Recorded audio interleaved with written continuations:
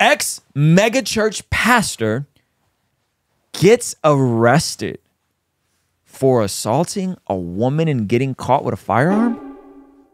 This is a pastor that's been enthralled in a ton of controversy. This is someone who, once upon a time, I used to really watch and enjoy on The Elephant Room. He actually helped coordinate that whole thing. He was early in the content space, if you will. And in 2019, apparently got removed off staff from a church for bullying and other inappropriate things for a pastor. But just this last week, he got placed under arrest for a crazy, bizarre story that I hope there's a good explanation to. Here in San Diego County, in Coronado, which is crazy. Disgraced megachurch pastor James MacDonald has been arrested and charged with felony assault and battery in California, our home state, after authorities say he attacked a 59-year-old woman, resulting in serious injury. I'm not laughing. This sounds like a road rage incident. According to a criminal complaint filed by the San Diego County District Attorney's Office, MacDonald faces one charge of assault by means likely produced great bodily injury and one count of battery with a serious bodily injury. James MacDonald personally inflicted great bodily injury upon Barbara Bass, the complaint reads. It adds that MacDonald did willfully and unlawfully use force and violence. If convicted of all charges, MacDonald faces 7 years in prison. Witness came to the victim's aid and stopped the man from leaving the area. Officers arrived on scene, arrested the suspect, and also found a stolen handgun inside of his truck, which, for reference, is also right here. Yeah. Go back to the other article because it describes exactly what happened. Coronado police reported at 10:15 a.m. this morning, a 62-year-old man was attempting to parallel park his truck in the 900 block of Orange Avenue when he struck the vehicle parked in front of him, which was occupied by a 59-year-old woman. As the woman got out of her car to talk to the man, he jumped out of the truck and attacked the victim. As he was assaulting the woman, his truck rolled backwards, striking the parked vehicle behind him. Witnesses came to the victim's aid and stopped the man from leaving the area. Officers arrived on scene, arrested the suspect, and also found a stolen handgun inside his truck. The victim was transported to the hospital with serious injuries. The roadway was closed for approximately 1.5 hours while officers investigated the incident. People were quick to comment that citizens need to learn to control their temper. Those same people would have been completely shocked had they realized the man charged is a former megachurch pastor. Okay, now scroll down. MacDonald's firing was massive news in church circles. He was given very influential ministry figure. He was close in all the circles, all the things. He helped organize that Elephant Room debate. He was everywhere. His church was thriving, 13,000 people. MacDonald took to Facebook this back in 2019 when he got fired. I am, and will remain very sorry for the careful and hurtful words that were illegally recorded and publicized. I like that he threw in that it was illegally recorded, but he is sorry. All right. I confess to all those who follow my ministry a regression in the sinful patterns of fleshly anger and self-pity that wounded coworkers. While MacDonald no longer appears to hold a position in ministry, that hasn't stopped him from doing his own thing. This video, titled "How to Keep Your Heart Tender to the Lord," was posted to YouTube. This is so sad. Play this. These weeks very well. A lot of times low points come after high points. And so in this particular season, I have a teaching to share with you about how to come off the mountain. So this is his YouTube channel where he's now posting old sermons from his celebrity pastor glory days. High points all the time. The fact is we can't. So here it comes, you know, how to get off the mountain, how to live in a routine. Fast forward that, I just was trying to show what he's doing now. But and you can clearly tell he looks different in that video. So he's posting old sermons. He's also in a trailer here. This is an RV. Yeah. He's traveling the world, man. He's traveling the world. Posting older videos, you know, and go back. Now let's see what the statement from the lawyer is so that we have we have his story of it, side of it.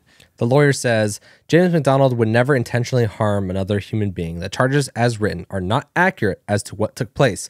We believe the evidence will show Dr. MacDonald's intent and conduct was neither malicious nor correctly assigned in the charges filed. We look to the legal process to establish what did happen and remedy the situation lawfully. Now, they got to be very wrong for that to be. Listen, now everything's on camera. Yeah.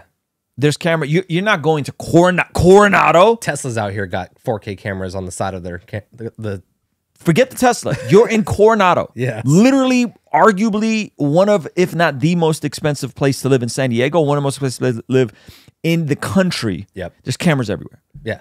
This is going to be really quick to either prove that he did what they claim he did, or that he's being falsely accused of something he didn't do. But if a woman went to the hospital with bodily injuries, not looking good. It is not looking good for this dude. In light of all the other alleged stuff that, one, he was fired for, two, the alleged stuff of trying to hire. See if you can find the story about him trying to hire someone. You know, no, we're not going to go down that rabbit hole. I want to show a clip from the type of ministry he used to do.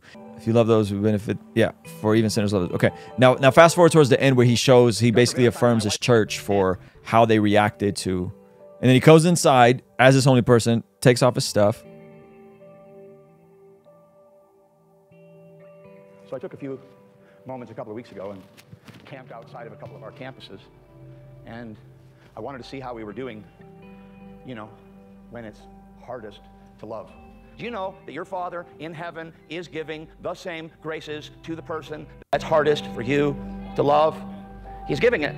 He's giving. He doesn't play favorites. He's giving the grace to everyone. And if we're going to love like our Father in heaven loves, we don't get to play favorites. And by favorites, I mean so often we love the people where there's some benefit in it for us, right? Okay, fine. I'll call my brother when I get home. I haven't talked to him for 2 years, but I'll fast forward it. He just shows like how good of his church did on this. Dying inside that beard. The number of people that prayed with me and brought me food. Just watch and see. Are you bringing us something to eat this morning? Here's a coffee. A coffee, keep it warm. So this just goes to testify like how cool his church was. Yeah. Like this church just sees this guy, and multiple people offer him food. A ton of people offer to pray with him. God, just meet this man, and Father, that if it would be your will, that you would just cast super cool. Like he was doing a good job from just a content standpoint. Mm-hmm. From a content standpoint, from a elephant room, the type of videos he was making, and what year did that come out? That's a couple years old. That's not new. That came out 4 years ago. It's 4 years ago. On the James MacDonald YouTube page. It could have been earlier than that as well. Yeah. So, I can't believe that the same guy did this allegedly. Allegedly. But it goes back to the point I keep making, and everybody gets upset about me making. Some of these pastors are even catching wind of the point that I'm making. Are some of these pastors not called to be pastors? Great content creator. Great content creator. I mean, 2 million views. You keep this guy in his content, potentially, right? Just keep him immersed in the content and away from shepherding people.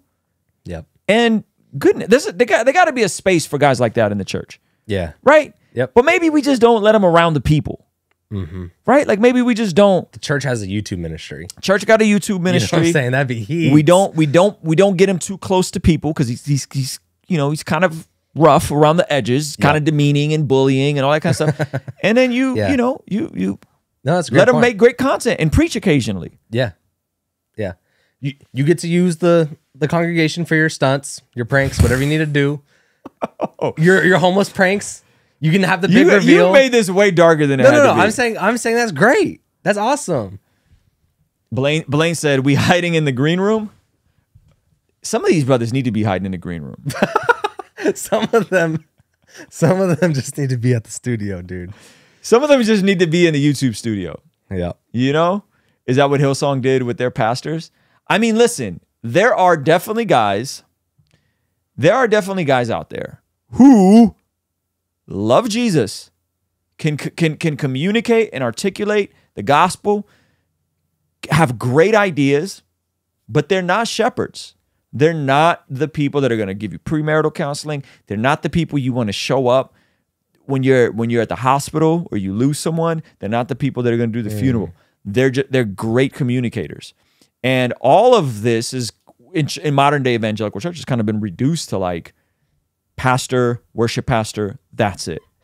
Yeah. And a lot of guys aren't wired to be because you got to think, as a lead pastor, at least in this context, in this evangelical context, you got to put together a TED Talk every week with an illustration that's actually theologically sound, but also is entertaining to some degree. You got to move your body. Right? So you got that. And then you got to lead an organization And then you got to shepherd and pastor at least your staff, if not more people. Not everybody that can communicate is that equipped to do all of those, all the above. And so I think what happens is these guys become slaves to their own making. You build this entire thing, and then you struggle to do the roles and responsibilities of a pastor. And it's hard. Yeah. You know, it's hard. And so I'm not saying this guy's a victim, but I'm just saying, like, I just wonder if someone like that was starting today, if someone like that was 30 years old, starting like that, maybe they worked on the media department of a church and they're starting like that today, what would that look like today? Or was he at one point a great shepherd and over time drifted? Why do you think content creators still choose to be shepherd of a flock when in reality they're closer to Tyler Perry than a pastor? I think lack of imagination. I think lack of imagination. I don't think these guys know what's available and what they can be doing. And I think what I'm doing on YouTube, and even you know, we just had Isaiah Saldivar on the channel, which you guys should all go on Patreon, watch that whole thing, the podcast. Even he talks about starting a church and then kind of pulling back and going into the content creation space. Yeah. I also wonder how much of it too is just straight stability, like lack of imagination per se, but it's also, do I want to grind it out for a year of being good on YouTube before I can actually start making money? And then you're like, I know maybe 1 or 2 people that does YouTube full time. This church is hiring for $52K a year. And you're like, I can just start as associate pastor and work my way up and be a content creator, but get paid for it. Same way that, you know, young actors might take a deal with a production company, like a Brett Cooper and a Daily Wire, you know, to just sign a deal. I really hope this stuff's not true, but I think they're going to figure out really quick if it is. Yeah. I think this whole, like, my client's absolutely innocent. You know what I'm saying? Yeah. I think it's going to be very clear.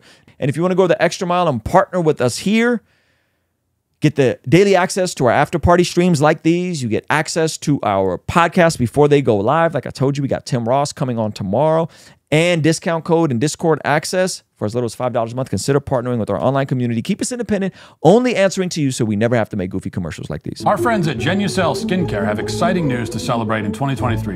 Using Manscaped during my showers after workout has given me much more confidence. And that's where Mudwater comes in. True Classic has got your back. All thanks to the sponsor of today's video, SaveMine.com. Established Titles is your opportunity to earn the title of Laird or Lady. Subject to credit approval, rates range from 7.99% APR to 19.99% APR, included 0.50% auto pay discount. If you don't want us to make ads with brands you don't care about, sign up for our online community for as little as $5 a month to keep us independent and ultimately answering to you as our boss. You get all sorts of benefits like daily replays of our after party streams, exclusive access to our Discord community, and early access to our podcast interviews, all starting for only $5 a month. Kingstream Entertainment.